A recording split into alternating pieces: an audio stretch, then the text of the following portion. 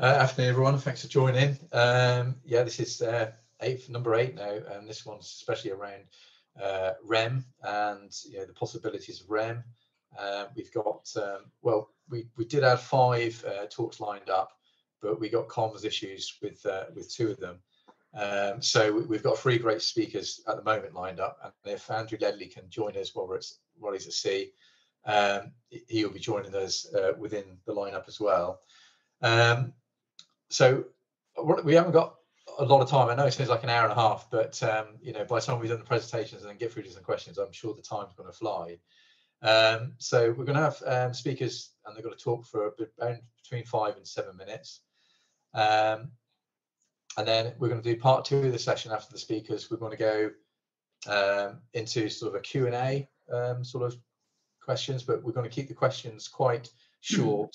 And if you want to ask a question to a particular person, please mention. At that point, we'll tell you who the lineup is in the Q&A session. So I was going to make a start, and first up we've got Wes Erickson, who's kindly joined us from Vancouver in British Colombia, and he's going to give us a talk about his experience with REM. So if it's okay for you, over to you, Wes. All right, can everyone hear me okay? David, you hear me okay? Fine, Wes, thank you. All right. So thank you for allowing me to attend and speak. Always enjoy connecting with other people in the industry, especially the UK. I love that part of the world. So anybody who knows me knows I'm a 4th generation commercial fisherman. I grew up commercial fishing. I'm primarily a halibut fisherman, and this is a story about my favorite fish, halibut. So I'm going to go way back to the 1940s, when trawl was no longer allowed to retain halibut on the Pacific coast in Canada and the United States, because around 90% of the trawl catch was sublegal when a size limit was implemented. But the mortality remained an ongoing real concern, especially for the halibut sector. So finally, in 1991, Canada and the United States agreed to a target for halibut bycatch mortality reduction. Canada had little success achieving halibut bycatch reductions until 1996, when the trawl fishery was closed, until the participants could develop a plan to account for discards and honor the bilateral agreement of 1991. At the same time, there had been some really bad press for the trawl sector, allegations of massive at-sea discards.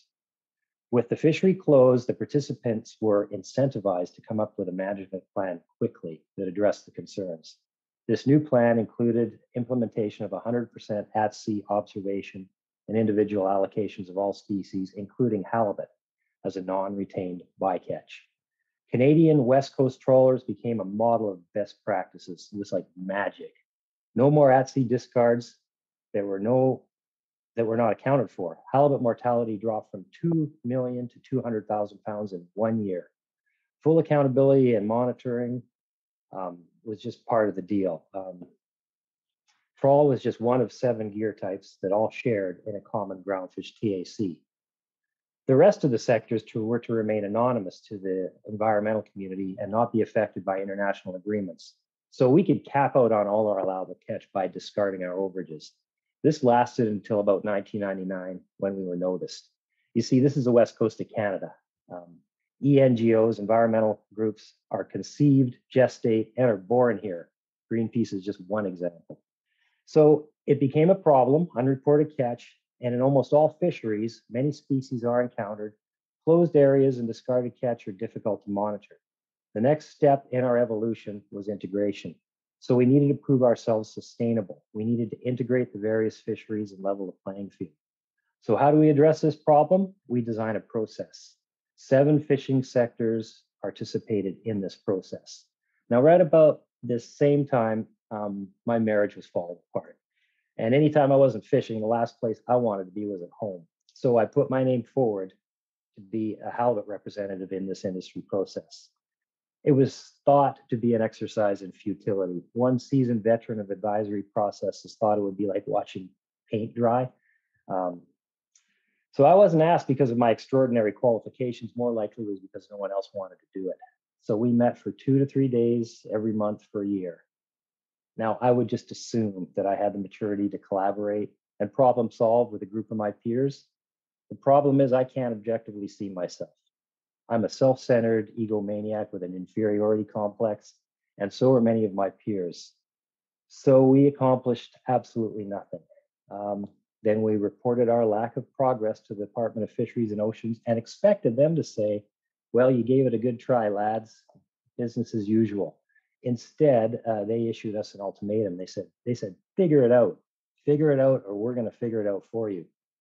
So we were motivated, but we didn't know how to make progress. We hated each other, and trust just wasn't part of any equation. One of the members, not me, I couldn't see past my own self-interest, thought it might be a good idea to use an independent professional facilitator.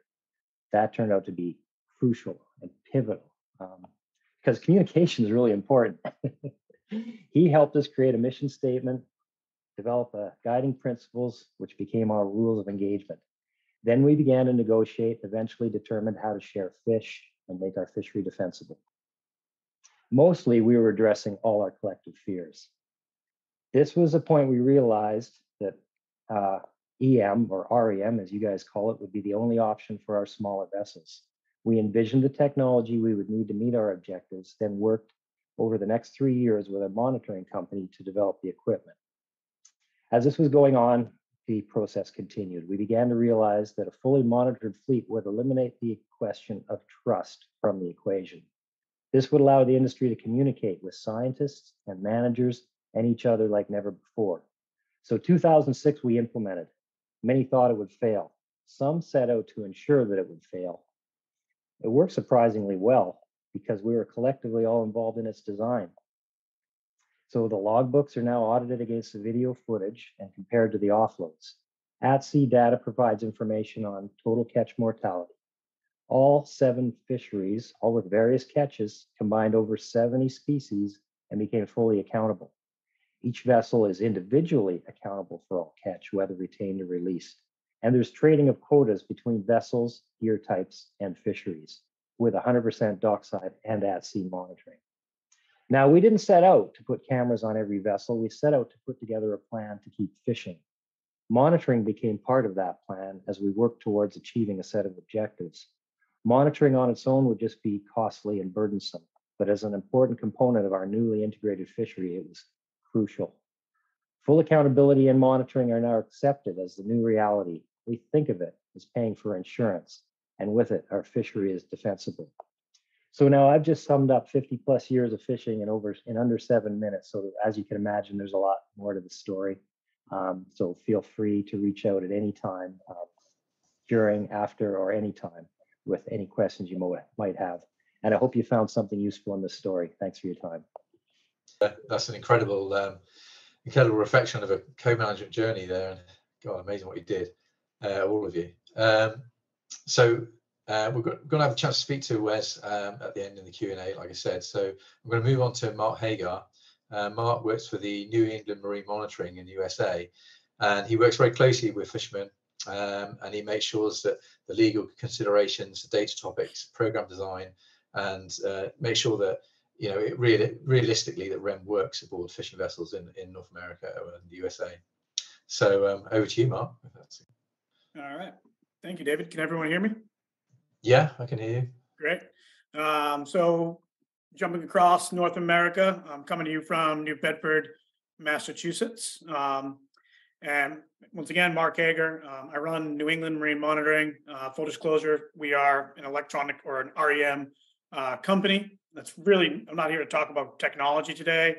What I want to relay is some of my lessons learned from developing REM programs with groups of fishermen, voluntary REM programs with fishermen participation, and some of the lessons I've learned with those fishermen along the way.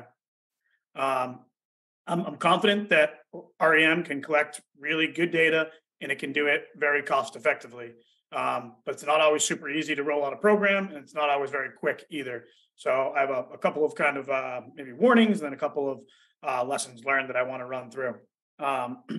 The first one, from my experience, is you really have to define your objectives right out front, and they got to be very clear.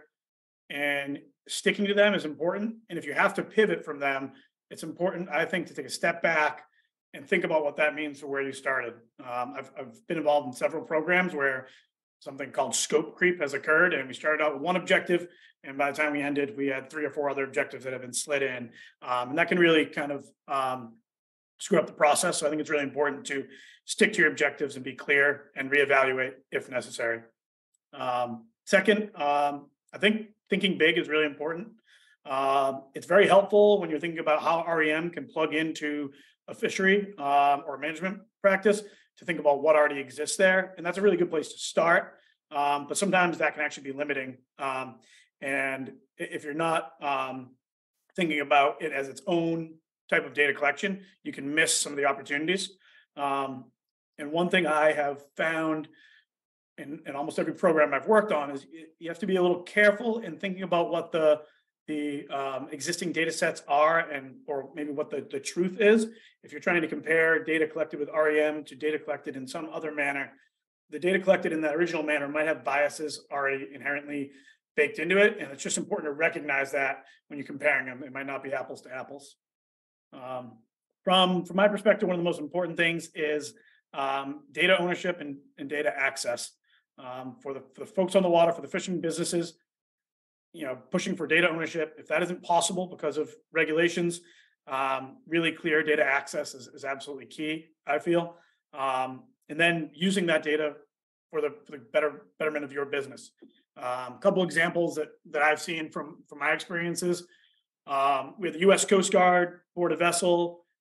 He had some lobsters on board that had eggs on them, which isn't allowed in the United States. I think it was one lobster. He had a citation. He was really upset because he had been checking all the lobsters all along. He had cameras overhead watching this. When he went into his citation meeting, he brought the video. He asked us for the video. He brought the video in. And he said, look at this 6-hour period. I am checking every single lobster, and I'm throwing ones over with eggs. It was rough seas. He was getting splashed in the face, and one lobster happened to slip by. And I believe the citation was dropped. So that was a good example of a guy using the cameras on his boats. They weren't for this purpose, but he was using them to help support his business. Another one happened just last week. In New England, we're facing a bit of a haddock crisis where what fishermen are catching on the water is not lining up with science. Everyone is probably pretty familiar with those kind of stories. And we're looking at dramatic haddock cuts starting next Monday, but the fishermen are catching large bags of haddock. And they're very worried about being able to avoid them. So at our most recent management meeting last week, fishermen asked us for video. We provided them with video, and they went to the video armed with. They went to the meeting armed with video proof of the catches that they're catching. And while it was anecdotal, it really did help paint the whole picture of the discrepancy between what the science was seeing, what the fishermen were seeing on the water. So that was just last week, and it was a really good example. A little more focused towards kind of on the water. This is a little specific, but I think it's important. When designing a program, I think it's important to plan for your most complex catch composition.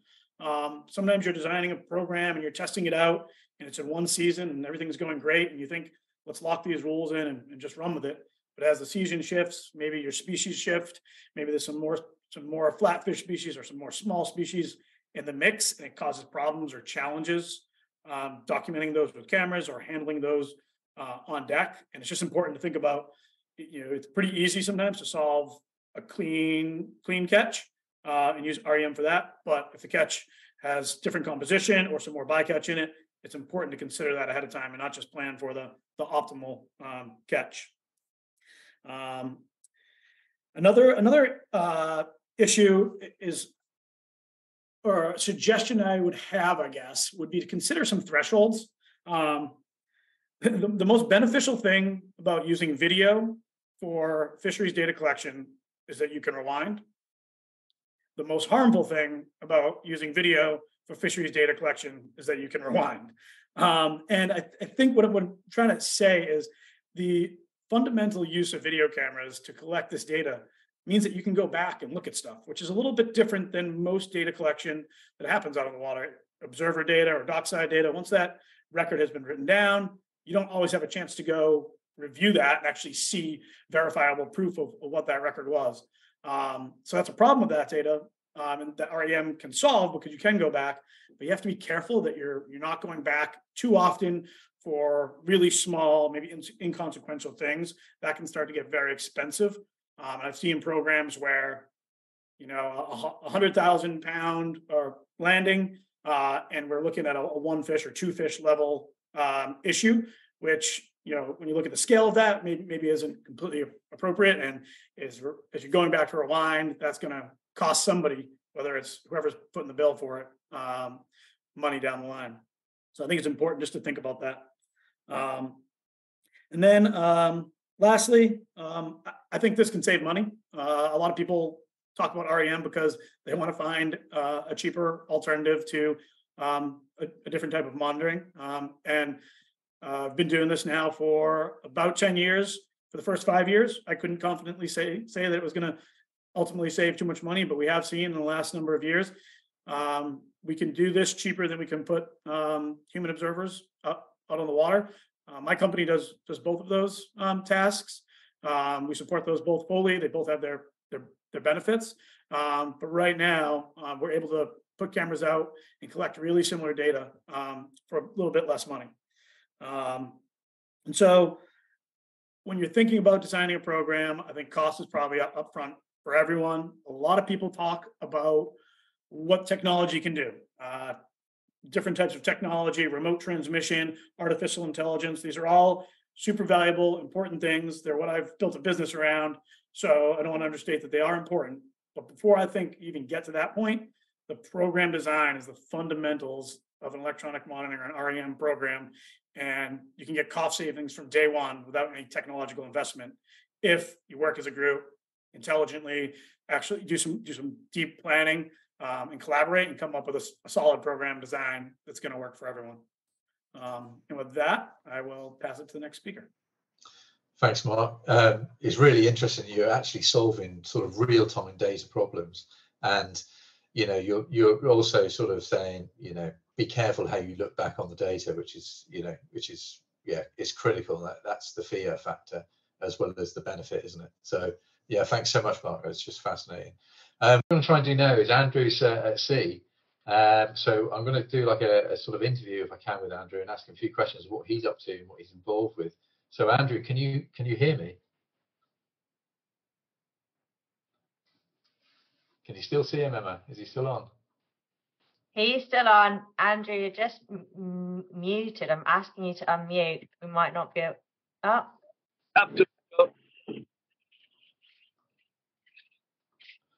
Hi, Andrew. Can you hear me now?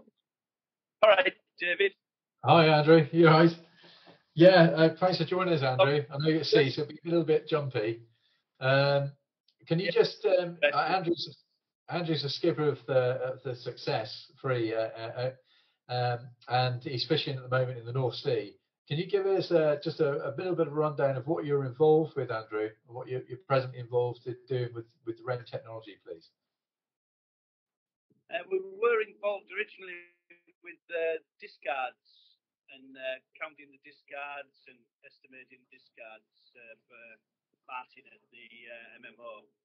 And I think now we're doing weighing scales trials with the cameras, so they can recognise different species and different weights, and they're estimating, the catches and stuff on that, and seeing if they tally with the scales. But we just have a technical problem with it at present. Part of it's not working at present, so they're just on with that, sorting it out. That's great. And Andrew, you got any sort of thoughts that you can sort of, give people, the benefits and what we've got to be wary of from your perspective? You've worked with REM. The benefits were, I would say, is what the previous speaker was saying. You get real-time information to show what the catches are showing on the grounds. Instead of me just saying, "Oh, we're seeing loads of haddock," it's there on video. So, and it's real-time, and something could be done about it immediately instead of 6 months down the line. And I mean, the other benefits also was everything's from it coming aboard to it going down your fish room, discards are all traceable. So there's no sort of, everybody knows what's happening aboard the vessel. Yeah. And what, if you could say anything from, you know, obviously the REM policy is going to be rolled out now by DEFRA. Is there anything that you say they must avoid doing? You know, what would you warn against?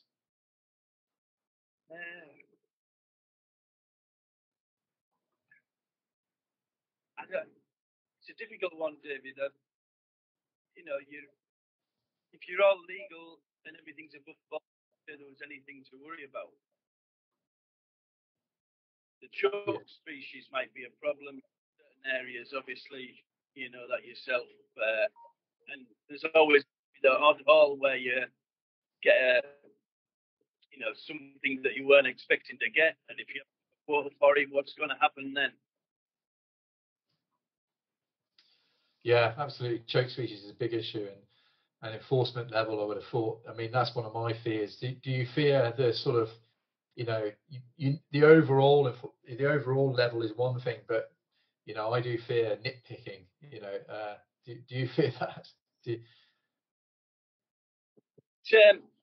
You know yourself, David. We have target species, and we go after those target species. But I mean, I've been doing this for 35 years, and I still get surprised sometimes by what comes up. So what's going to happen to that odd haul where you do catch something that you're not targeting and you haven't got quota for it? What's going to be the policy on that? Yeah, so it's kind of expect the unexpected. We're living in a, you know, an ecological environment, and it just changes. Would that be how you know, would sum that up? Or? Grounds change from day to day, don't they? Yeah. Especially with the prawn fishing, you know, we can go one day and just catch clean prawns, and next day it might be a massive amount of haddock on the ground, and that stops us catching the prawn because it floods our nets, and we have to shift from that area, but we don't know until we actually haul. Yeah. And did you find the cameras? Did you find them intrusive at first, and then you've got used to them, or how do you feel about it now? They never bothered me in the slightest, David. Didn't bother me in the slightest whatsoever. Yeah, that's good. That's good. No fears. You just forget about it. Yeah, you do forget. Yeah. Well, Andrew, thanks very much for joining us. I know it's difficult for you to join today, but you know, I hope the fishing remains good. A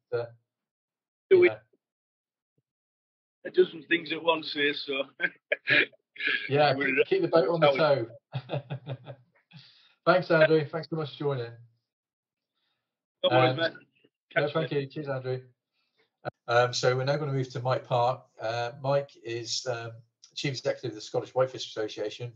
Pretty much everyone knows Mike on this call. So, Mike, I'll just leave it to you and your perspective on what we're talking about. Thanks, David. Can you hear me? Yes, can hear you loud and clear, Mike. Thank you. Yeah. Okay. An interesting subject, and one that's been discussed wide and far, I guess, with varying opinions over time. I mean, if you look at Scotland, we have a bit of a history with well, CCTV as it was called at that time, but now it's called REM. And way back in, I think it was 2000, 2006, 2007, as a result of the cod recovery plan and the reduction in days at sea, a number of our vessels started to put in cameras as a way out of that. I think at one point, our demersal fleet was reduced to 90 days at sea a year. And of course, we've got a number of larger vessels, medium to large vessels, who depend on significantly more days than that. And there was an allowance within the Commission regulation, which allowed vessels to opt out if they could prove they weren't catching cod. So a number of our vessels actually introduced cameras that time. And I think the latter year, there was 32 vessels had cameras on board. And I think the point I'm trying to make is that, you know, within their own heads as businessmen, because at the end of the day, fishermen are businessmen. Just, you know, you can lose money many times like any other business, but you run out of cash once. I mean, that's the basic principle. And they had the calculation in their head that am I better getting to sea and adopting my fishing practices, or just going for 90 days and doing what I did. And they made the decision at that time, their call, their own commercial decision, that it was the right thing to do. The point there is that's monetization. There was a reward in it for them moving in that direction. And I think the principle going forward will have to remember that sort of push and pull factor, because without some differentiation, it'll be different to move in that direction. I think what we also need to remember is that, in my mind anyhow, and others may dispute this position, but in my mind, that we need cameras because the fisheries management systems is poor, and people are trying to introduce them in there in support of failed management systems. But post-Brexit now, we have the opportunity to create our own systems, our own management systems, and they should be better. They should be bottom-up. They should be co-management, which is, directly, opposite of what the Commission delivered, which was top-down and paternalistic. So the need for cameras to act as an enforcement tool going forward should not be so significant as it was perhaps in the past. And I think we need to remember that.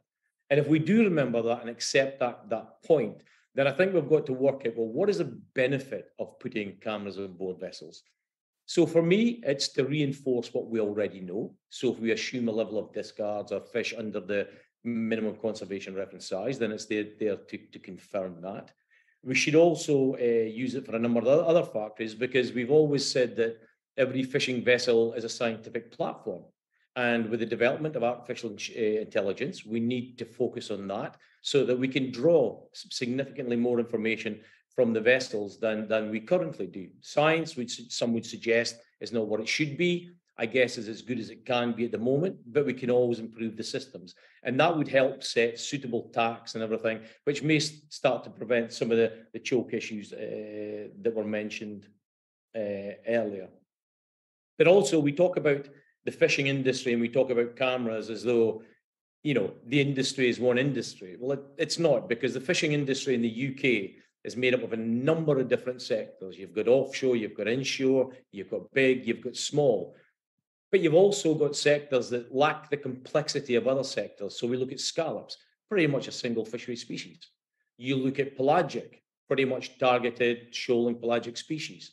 You look at gillnet and line. There is no catches there under the minimum conservation reference size. And then you look at the more complex fisheries like offshore nephrops, like mixed whitefish, whereby you can catch 20 and 30 species in a haul, and certainly not in the ratio that you need them in accordance with the opportunities that you have. So there's a number of complexities out there that we need to solve. But I would suggest if the industry is going to move forward in terms of remote electronic monitoring, it's got to be based on fisheries management systems that cater for it. Fisheries management systems that are seen to succeed rather than fail. Because I go back to my earlier point that you ordinarily need CCTVs, when the management system isn't working and there's anarchy prevailing. That's what essentially that was there earlier for, was to stop the anarchy element of the fleet. Is there a role for them going forward? Well, essentially there is. I mean, in Scotland, we've talked about, putting them on vessels almost like a reference fleet to benchmark what the science is saying. What is the level of catches of fish under the minimum conservation reference size? Should we move away from a landings obligation and make it more about accountability? That takes away a threat of putting in REM. Should we use it as a reference to what we know in regards to what we see? So to almost formalize the empirical information that fishermen have. So, to say that cameras don't have a role in the fishing sector and all its complexities across all the sort of, different sections that I've said would be wrong. Do we have to work out the reason why we're implementing it? And do we need to deliver the fisheries management systems that allow it to coexist with the industry? Because what we don't want to do is impose a system that puts extreme financial pressure on an industry because fisheries management hasn't followed through. And I get back to this point that it's about accountability rather than landing fish, all fish to market. And if we can crystallize that accountability and the formality of that, then we do have a direction to go. But it's about direction of travel and it's about speed of travel. And I think along with government, we've got to accept We know the direction. We just now need to work out the speed. And I'll leave it at that, David, if it's okay. Thank you. No, that's brilliant, Mike. And yeah, I couldn't agree with you more. And really, that's needed to be said. Absolutely. And it goes without saying, fishermen who've had cameras, we do forget that they're on board the boat, but majority of fishermen haven't had cameras yet, and it is a huge ask of the industry to go down this road. And like Mike said, you've really got to consult the industry all the way, and it's really got to be completely co-management in a way that we've never achieved before. And outside of the CFP, that can be achieved. So thank you, Mike. That's brilliant. Okay, so what we was going to do next was going to move over to a brief summary from DEFRA, from why this policy is being put through, and then we was going to hear briefly from CFAS, Tom Catchpole, just the scientific aspect from them. So if I could leave it to you, Eleanor, if you want to briefly say a few words. Yeah, sure. And yeah, I mean, thank you for the opportunity to speak, and thank you for everyone who has just shared their experiences. Just to quickly introduce myself and the DEFRA team. So it's me, Imogen Sesford and Claire Dyer. We've all been working on developing a REM policy for DEFRA. We'll put our contact details into the chat in case anybody wants to follow up with us afterwards. And I think, as many people on the call will be aware, we've been developing a REM policy for England. We're hoping to test that via consultation over the coming months. There's lots of really interesting projects using REM already out there, things that have happened in the past, things that are ongoing. I think where our role is at the moment is in kind of shaping the approach to long-term implementation and thinking about that. And so just kind of really briefly, I thought it might be helpful to outline some of the key principles that we're working to in doing that. And it's been encouraging to hear people talking today, because hopefully they reflect some of the experiences that people have reported back, and they are very much based on the conversations that we've been having over the last couple of years. But the first and really key one is that we see REM as a tool and not a solution to fisheries management issues. I think that feeds kind of directly into what Mike was saying about it being part of a bigger ecosystem of changes to how we think about fisheries management, and that it's really important that REM is used in a proportionate way with clear and achievable data objectives. I'll be interested in maybe hearing a bit more from Mark about the best ways to go around setting those. Our approach to date also points towards taking an approach that is targeted. So as Mike said, we've got a very, very diverse fishing industry, not just in England, but around the UK. And the feeling is that we should avoid a one-size-fits-all approach and instead be looking at introducing REM to priority fisheries and thinking about how best to use this technology to meet the monitoring needs of those fisheries, and then feed that information back into fisheries management systems. The feedback that we've had also points towards taking a phased approach. So working with early adopters initially to build our understanding of how REM can be implemented effectively, and then looking at introducing a mandatory phase later to ensure a level playing field.